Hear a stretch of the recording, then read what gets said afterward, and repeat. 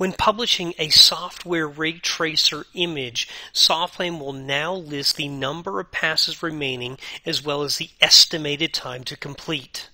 For this example, selecting File, SoftPlan Publish, 360 Photo, and entering a file name. Upon selecting OK, SoftPlan will publish to the screen the remaining time and frames that it will take to complete the tracing path. Of course, once completed, the photo will be published to the SoftPlan 360 photo, which can then be rotated around within the plan using the mouse or the auto rotate. This simple but effective tool, which tells you the number of passes remaining as well as the estimated time to completion, will help you to better time manage your project when completing or creating 360 photos for communicating with your clients.